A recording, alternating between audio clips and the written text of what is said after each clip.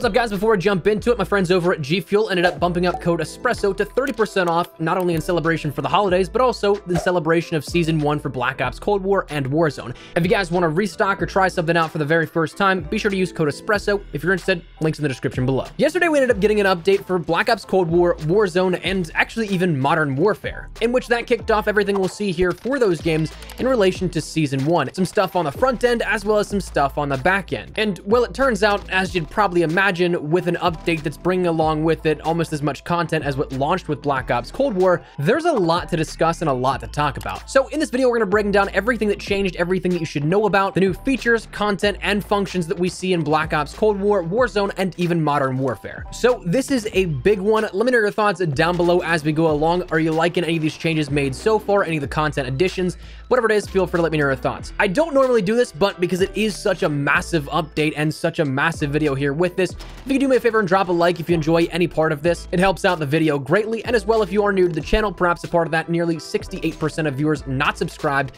do be sure to hit the subscribe button as we're on that road to 400,000 subscribers, and we'll keep you up to date with all things Black Ops Cold War, Warzone, and anything Season 1 related. So if you'd like to join the community, I'd love to have you. That said, let's talk about this update. So let's start it out with the introductions in terms of new content and new features that we ended up getting. For seasonal introductions, we got a lot of stuff naturally, but one big one is that of the new ranking system, in which this is now a cross-game progression system that's synchronized across Cold War, Warzone, and Modern Warfare, and is based upon your current level in Cold War. Everything you've unlocked up until this point, such as weaponry, perks, score streaks, and such, will all remain the same, unlocked past that initial military rank you have. But your rank itself will reset down to level 1 based upon whatever prestige you hit in Season 0. So in my case, I hit that level 100 max, which is technically the start of Prestige 3. So my rank will be 3rd Prestige, level 1 at that point. But once I rank up a little bit and I get to rank 50, I'll move over into another Prestige automatically, get that new Prestige emblem, a Prestige key, a weapon blueprint, and a Battle Pass tier skip. At rank 100, I'll enter into another Prestige, get a new emblem with that. This time hitting Prestige 5, I'll get a Prestige key and a Battle Pass tier skip. At 150, I'll hit 6th Prestige, get that emblem, a Prestige key, and a tier skip. And then at 200, I'll end up getting the 7th Prestige emblem as a capped reward like this preseason gave us that 3rd Prestige emblem. But what's different than normal than what we saw here from launch is that when we get to that point, I'll get the Prestige key and a tier skip, but I'll also end up getting the Prestige Master calling card, and I'll have access to all the seasonal challenges that are unlocked each 10 levels up until that point.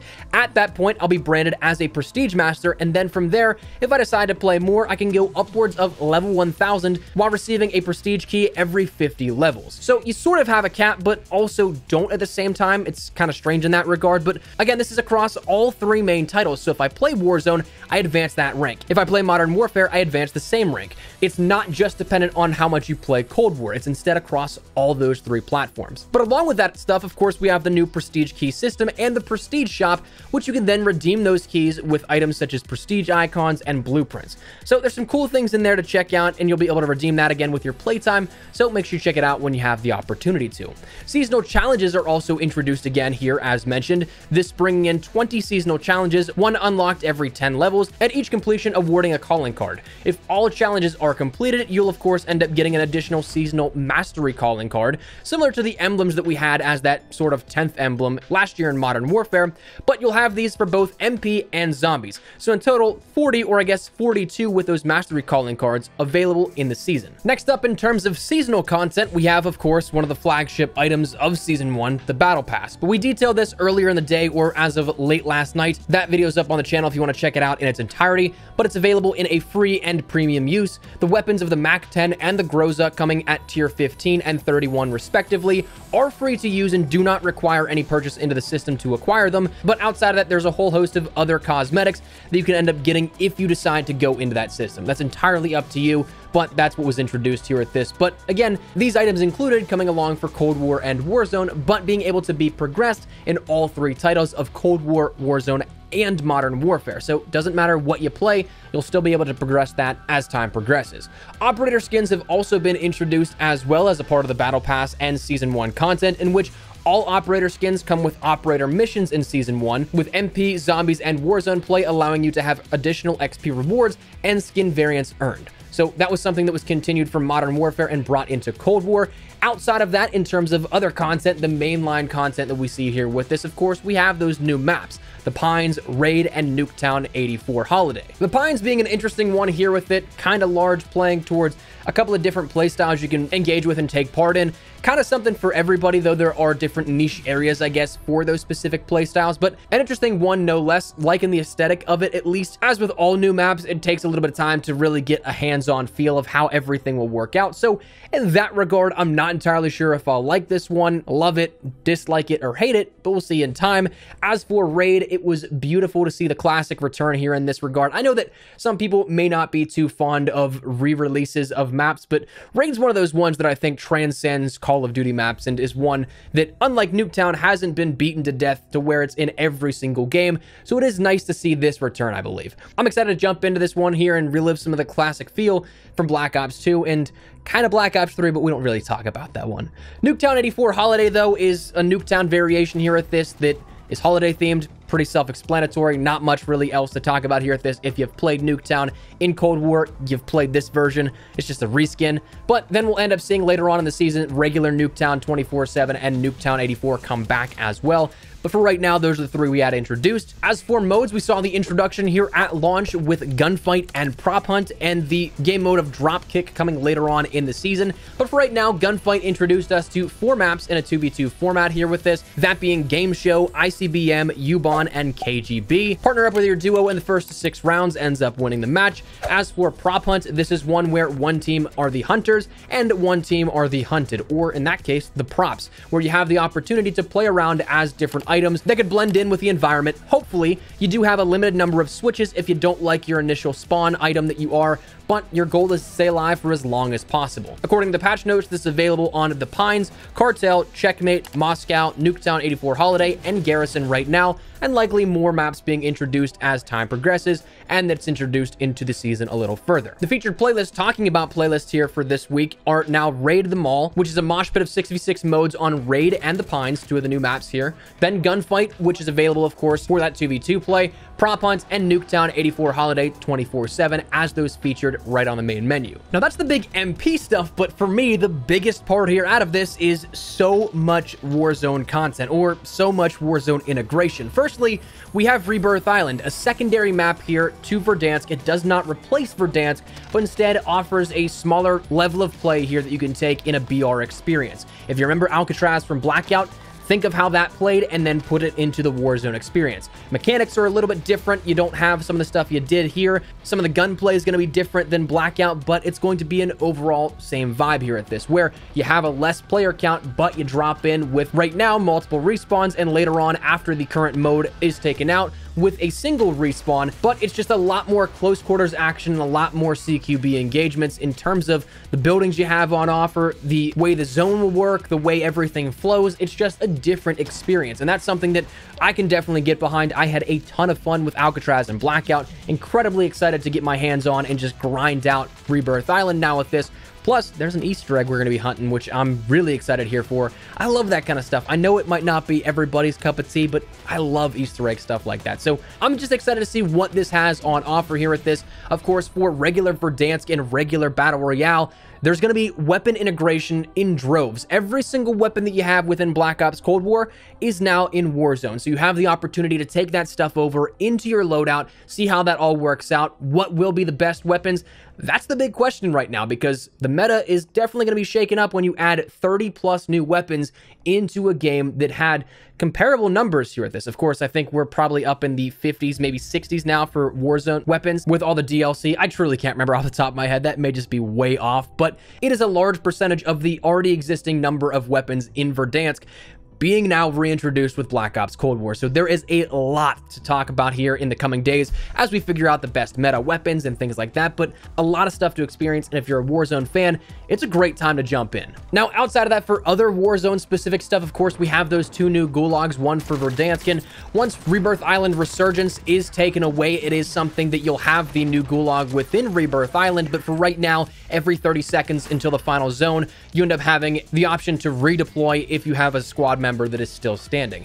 But these new gulags offering up a little bit more in terms of different ways to play the gulag, a new map inside that gulag, new visual experiences and things like that, but some cool stuff no less. There's also now the Rebirth Island seasonal event, in which it brings along with it 16 new challenges for those dropping into Rebirth Island for the first time that can earn calling cards, charms, emblems, stickers, and a special noxious LMG blueprint, along with more secrets to uncover as it's detailed. So a lot of cool stuff here with that in relation to Warzone, and honestly, I'm very excited to jump into this stuff. Outside of that, on the front-facing side of things, closing us out here, we actually have a shop now within Black Ops Cold War, and subsequently then carrying over into Warzone as well, which, first things first, actually a cool little announcement here that I have is that my creator code for Modern Warfare now extends over into Black Ops Cold War. So if you find anything interesting here within this shop in Black Ops Cold War and you want to support the channel a little further, you can use code ESPRESSO in all caps in the in-game shop, and it will support the channel a little further. If you end up doing this, do be sure to tweet me a picture of you using this code here, having it active in your game. I'd love to shout out some of your generous support. That said, in terms of what was introduced in the shop here, the inaugural update here for this brought along with it quite a bit. Honestly, there's quite a few of these bundles that I enjoy. As for the usefulness that I'll get out of them, that would probably only be used in Warzone. Now that we have this integration, it's kind of crazy right now. The balancing's all over the place, but hopefully that gets ironed out in the near future here. But there's a handful of items that I think I'll definitely pick up. The Gilded Age is pretty solid. There's an AK-74U variant that I ended up picking up at one point as well. So a lot of cool stuff here if you are interested in some more cosmetics, some customization.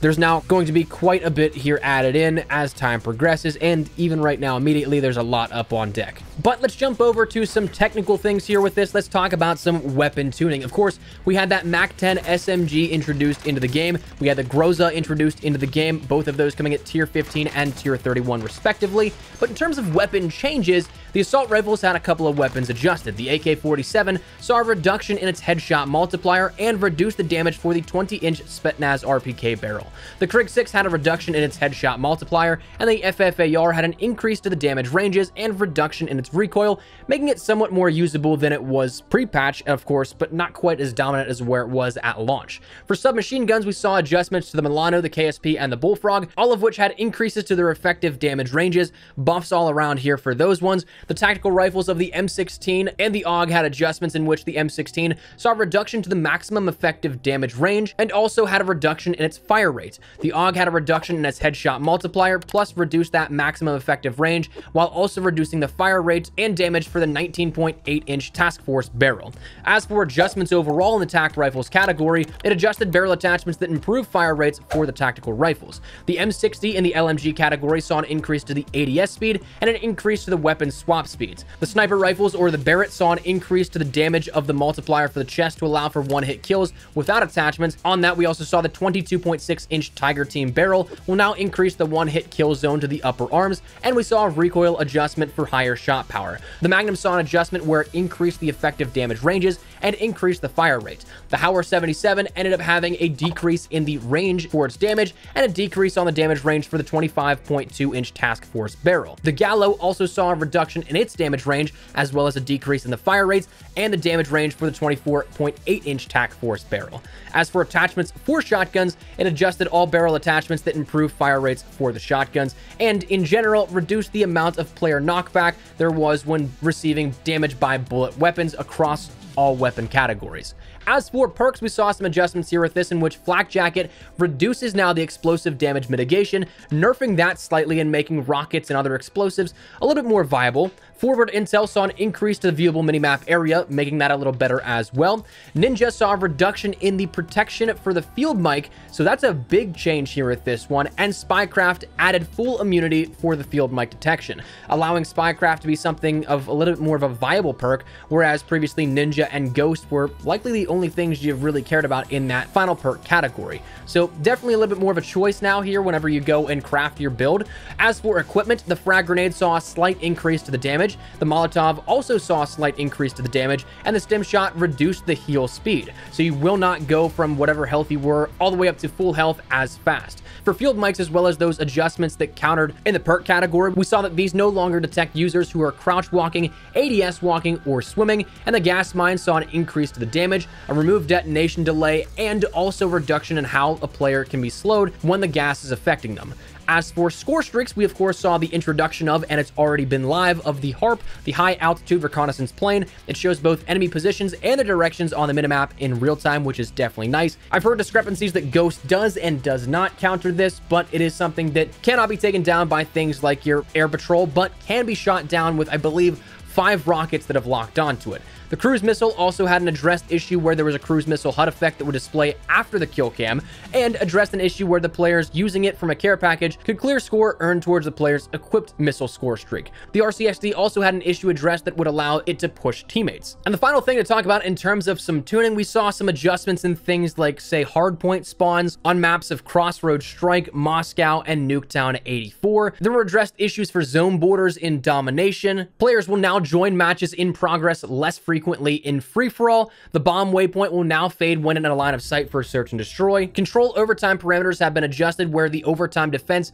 is now given to teams with the fewer total deaths during the previous 4 rounds. VIP Escort had some issues with the modeling, addressed and fixed out. Fireteam had a few issues with the cruise missile HUD effects, the overhead spawn effects for Fireteam as well, and a few crashes that would occur related to the sentry turret. Outside of that, there is a whole host of other changes in the relation to zombies, in which it added 2-player support for split screen, added various stability fixes, so hopefully that stops players' games from crashing as much as it did. It added stability improvements for host migration. It added support for the MAC-10 and the Groza. It added support and the new score streak of the cruise missile to be used. There's now leaderboards to track highest rounds completed instead of total rounds completed. Salvage has been adjusted, so the distribution of high-grade salvage and regular salvage is a little bit more in line with where players would probably consider it to be fair. There were issues that were addressed in the exfil sequence. The one that always killed me when playing solo is that zombies wouldn't make it to the exfil location in time, and so therefore you just lost because you couldn't find the zombies. They just didn't show up. It addressed issues with Pack-a-Punch, the UI, various things in equipment, and of course Dead Ops Arcade as well.